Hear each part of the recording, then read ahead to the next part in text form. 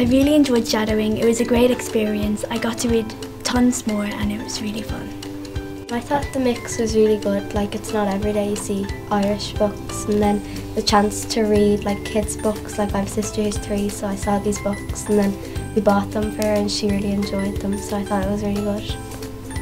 It's a good thing to try and get your mind working so that you know what you liked about a book and what you kind of didn't like. This was my first time shadowing, but I think I'd do it again. Yeah, it was really fun to like see all the different authors and read different stories because they're all so different. Yeah, and they were all by Irish authors, so it was promoting Irish authors as well. Yeah, I really enjoyed it. Like, it probably seems like it's kind of for like young children, but it's really good for like older children too. I really enjoyed the book because even though it might be set for younger children, it gets straight to a point and it makes you happy. I really liked the book even though it was for children. It was still good and the storyline was great and the pictures in the book were really like cute, kind of. Very nice. And for Once Upon an Alphabet, we all got a letter, and from the story from the book, we all had to design like a circle to do with the story. For Once Upon an Alphabet, we did loads of activities. One of these activities where we each got a letter and we had to come up with a sentence and draw a picture. My favourite letter is probably Cup in the Cupboard because I really liked that story and it was really like funny. My favourite letter is probably N because I liked the way it made you like wait until the next letter until you found out what it was, and our teacher made us like wait, so it was like a cliffhanger until you found out. I enjoyed the collection of stories because like it didn't take long to finish one, so like say if you wanted to finish the book in a week, you could say like, okay, I'll read one story tonight and then another story tomorrow night, which was really good because I'm really busy. I like the illustrations in Beyond the Stars because in the separate books they showed the text through pictures as well, so it gave you a feeling of the books. So when we were reading Beyond the Stars, we came across a story called How to Help Your Granddad, and our teacher gave us kind of like these A4 sheets with this on them.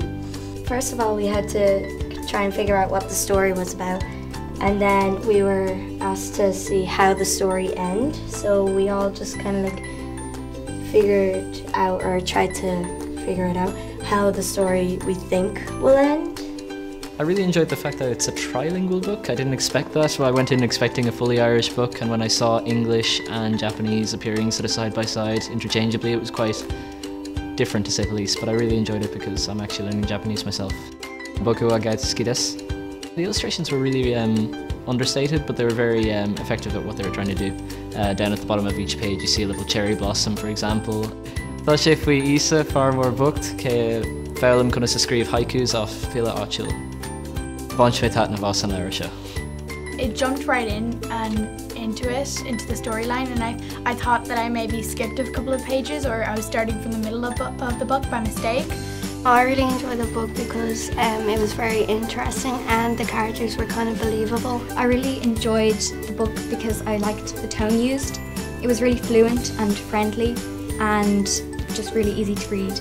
I really liked it because there was stuff I wasn't expecting to happen, and I thought the author wrote it really well. So I was really happy that there was an Irish book in the collection because generally you wouldn't see them that much. The only places I really see them would be in an Irish area or school. I like the way that people are writing them for people to read so they can extend their Irish, and the Irish language, like, it's a really great description, and the description in the book was very well done, and I felt like I was there, and I'm just really happy that people are writing Irish books for the people who actually can enjoy them. Poem Perfect is about a girl called Primrose who gets her mum's diaries after her mum is tragically killed, and she's just looking through them and finding out more about her mum and dad's relationship. I really enjoyed it because you get all of her worries, but you also get all of her random bursts of just funniness and all the random things she just thinks of. Well, the main characters in When Miss Duck Bites would be Dylan Mint, who has Tourette's, and basically he thinks that he's going to die, Yeah, I enjoyed it, even though like most of the stuff in it's not appropriate for like younger readers. It still is very good. I think that like even though there's still like swearing in it, like that kind of helped to make it unique from any other book. Yeah, well, I quite enjoyed reading it because, like, generally society kind of puts pressure under girls. Like, it's generally a certain way to look and act, and that's kind of what's reflected in this book. Like, they have a certain way to act and look, and they can't go anything outside that. Like, even their weight is recorded and everything, and the girl in this book kind of breaks outside that, which is quite important, I think. So it's kind of good for young girls and just any girls in general. Yeah, I agree. I think it was a good reflection of the way girls feel today, the way that we're all kind of told to act and look and be, and I think it showed how we're forced into these stereotypes and that we're forced into just care about a limited number of things instead of a wide variety of things. Like, we're forced to think about looks, weight, all those kind of things instead of broadening what we're allowed to think about.